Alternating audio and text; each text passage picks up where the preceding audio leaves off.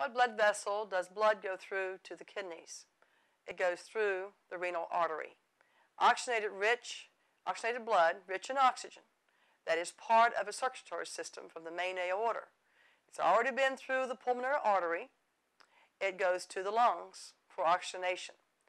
As we remember that when you get to the lungs, that's where the air from where we breathe goes in at the alveoli, and with the capillary bed, it exchanges the oxygen and the carbon dioxide, and that's part of the waste, and it's breathed back out again.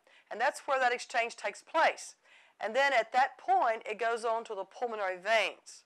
Now, the pulmonary veins is the only vein in the body that has oxygenated blood. So it's a little bit, it seems strange there, but that's the way the system is set up, that the pulmonary vein takes the oxygenated blood to the left side of the heart. And then from the left side of the heart, it goes to the systemic circulation. And from the systemic circulation, it goes to the aorta.